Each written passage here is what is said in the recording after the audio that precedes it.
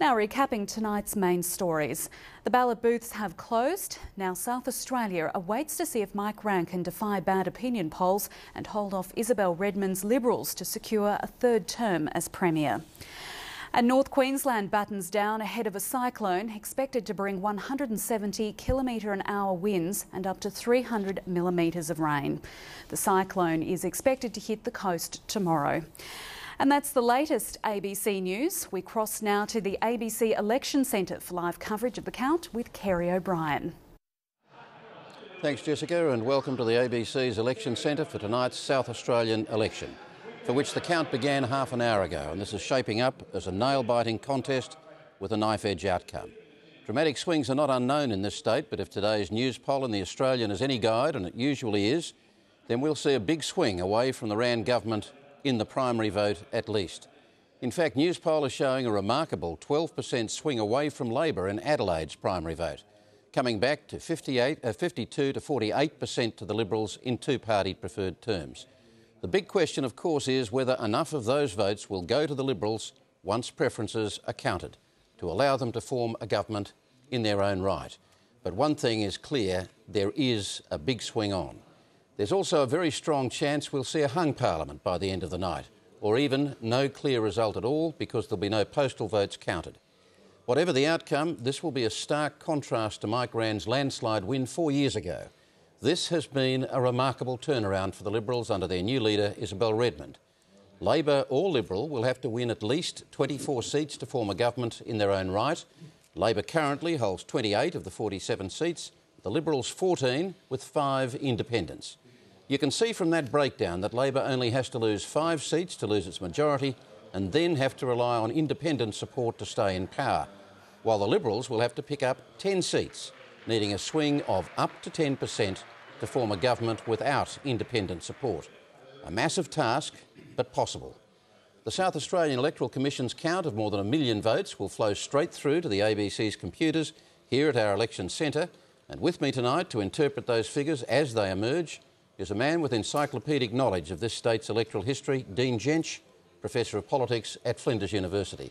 Dean, what indicators are you looking for at these early stages? Well, 3 key indicators, Kerry. The first would be the size of the swing. Anything from up to 7% or at 7% means that there'd be a hung parliament. More than 7% means the Liberals would have a chance of winning. The second index I'm looking at is the 5 independent seats, because in the case of a hung parliament, they're going to be there to decide who will form the government. So what happens in those seats is crucial. And the third one, of course, is what's going to happen in Chaffey, because that's where the only National Party member has a seat, and it's been a crucial seat. And of course, we've got the very first trickle of early votes in. Nothing really to talk about yet, but that's going to speed up very quickly, I would imagine. It's a trickle. One interesting one is in Chaffey, the seat I just mentioned, where there's been there's only 0.1% of the votes counted, but there's something like a 12% swing towards the Liberals, away from the National Party. OK, our panel of experts tonight also includes Deputy Premier and Treasurer Kevin Foley, Liberal Party Upper House member and frontbencher Rob Lucas, and the ABC's Dominic Swartz, who'll be crossing to the frontline figures fighting this election in seats around the state. Kevin Foley, I would think you've got every cause to be nervous tonight. Oh, very much so, Kerry. Very anxious, very nervous, and quite anxious about what will be a very tough, difficult night. So what are the key seats that, starting this campaign, you might not have thought you were going to lose, but you now are worried about? I think the key seats are the ones that are identified in all of the commentary. They are the 7 seats that we hold with margins under 10%. They are clearly all vulnerable. I hope that they're not. I hope that we can hold on to some of those seats. But you'd have to say there are seats beyond the 10% mark, depending on the size of the swing, that you'd have to be concerned about. So we just need to see how it rolls out over the course of the next few hours. But clearly the Labor Party vote is going to be under some duress tonight. Are you prepared to concede even the possibility that the Liberals might be able to form government in their own right? Oh, well, you can't rule that out. Of course I can't rule it out. I mean, I think the indications are that there's every real chance that Isabel Redmond will finish the next 48, 72 hours Premier of the state. I hope not. But in her own right? Well, could be. Let's wait. Which would be a massive outcome. Oh, it would be a remarkable outcome. But, you know, we've got a long way to go. There are a lot of votes to be counted, and it's going to be a complicated outcome. I think the Liberals governing in their own right will be a slim chance of that, but a real chance. The more likely scenario I see out of this will be a hung parliament. Rob Lucas, you tell me that you've swung from pessimist to cautious optimist over the course of the campaign. Yeah. So what does the cautious optimist say? Well, look, I think my colleagues would laugh at the notion of me being anything other than pessimistic on election day, and as I said, I've only moved to cautious optimism as a result of the news poll and the feedback from the booths today. Kevin's indicated the sort of seats to keep an eye on, but the early feedback we've heard from seats like Adelaide may well bear watching. I mean, there's a seat at 10.5%. I suspect both the major parties probably weren't polling it, if at all. They certainly weren't polling it heavily to see how it was going. From our viewpoint, we believe we've got a good candidate, an exceptional campaign. So I think there are some seats beyond the 7% seats that if this swing is of the order of 7, 8, 9 and 10%, then we need to have a look at seats like Adelaide and others just to see what sort of feedback we're getting very early on from the booths. On that scenario, on the very least, you're looking at a hung parliament and a chance of being able to form a government with independents. Well, I think that's why I've moved from pessimism to cautious optimism, Kerry. If there's one thing, more than anything else, that you would nominate as the reason for this huge backlash against Labor, what would it be? Well, I think it's summarised in Isabel Redmond. Isabel Redmond, in the campaign she ran, she brought a party together in a short space of time. She campaigned on an issue of trust. She campaigned on issues that the people of South Australia obviously have listened to, because clearly whatever happens tonight, there has been an enormous swing to her. So I think far and away the one single factor is Isabel Redmond. She is a stark contrast to the leadership of the current government, and clearly that struck a tune with the electors, as we're seeing in the early results. OK. Quite apart from Labor's key swing seats, the 5 independents will attract close scrutiny tonight. Mount Gambier is one of them. Rory McEwen has held this seat for 13 years. Despite his Liberal background, he served on Mike Rann's front bench, but he's now retired.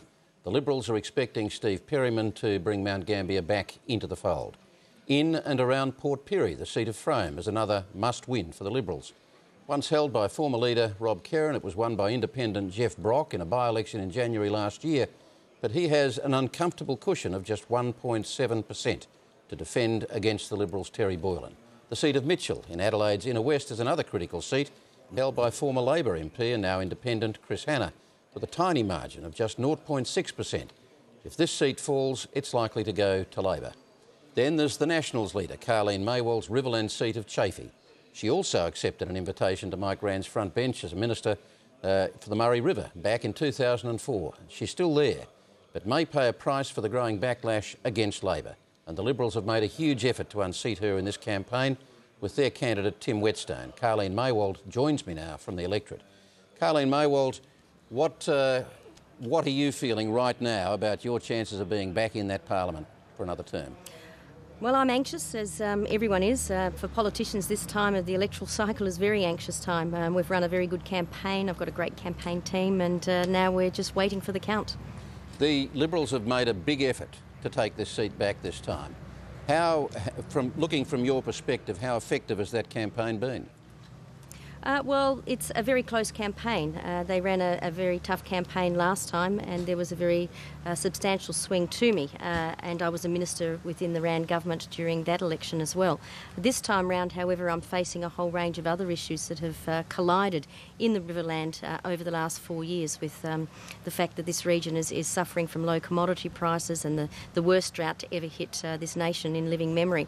And I happen to have been the water minister during this period. That has all come to a head, and voters have been concerned that they feel they've been hard done by, particularly by the rules of the Murray-Darling Basin. Clearly there's a very strong sentiment against Labor generally, very strong in Adelaide.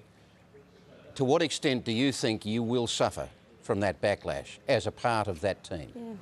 I'm certain that will have an impact as well up here in the Riverland, but I do honestly believe that the Riverland already had that feeling about Labor anyway. It's a very conservative seat. Labor have traditionally got a very low vote up here, so it's not a seat where Labor is a popular party. So let's pose one hypothetical. Sometimes politicians answer hypotheticals, sometimes they don't. Let me pose this one, that there is a hung parliament and the Liberals are looking to form a government. Are you prepared to talk with them as well as with Labor? As I've said right throughout the campaign, I'll talk to anyone if it's a hung parliament, and I'll be prepared to listen to what they've got to say. They're all questions for tomorrow, though. We'll wait and see what the count is. How late a night do you think it's going to be for you in Chaffey? Well, that depends how close it is, of course, because there has been a large number of postal votes. So if it is very, very close, then it could be days before we might know the outcome. If it is not so close, then we will know tonight. So tonight we'll be looking and watching, as everyone will be, to see the results. And I'm hopeful that we've done enough throughout the campaign, but also throughout the 4 years to have enough support to get over the line. Carleen Maywald, I know you've had to make an effort to get to our feed point for this, but thanks very much for that. No, pleased to be here. Thanks, Kerry.